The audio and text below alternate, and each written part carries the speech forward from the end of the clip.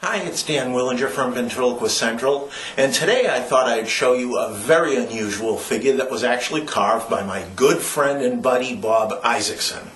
Now, as you all know, Jeff Dunham uses a figure named Walter, the old curmudgeon. Well, he wasn't the first old curmudgeon, because Bob Isaacson actually made this guy called Mr. Crabbe before Jeff Dunham came out with Walter.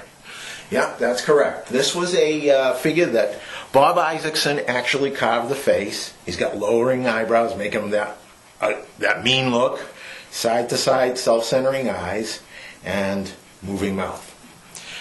Now, Bob actually got the head not being carved from a fellow named John Arvites, who's no longer very active with the ventriloquist community.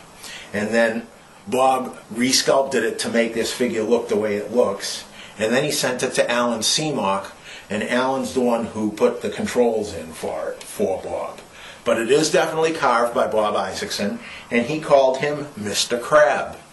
And he's a terrific figure. And let me take the head out of the body for you so you can get to see that too. And he did it up.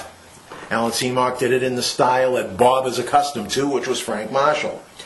There's the eye control in the center, and there's your mouth movement, and there's the lowering eyebrows. So there you have it. That's Mr. Crabbe, carved by Bob Isaacson, and a great member of the Ventriloquist Central collection. Talk to you soon. Always remember, I'm looking for ventriloquist figures for the Ventriloquist Central collection, so let me know what you might have.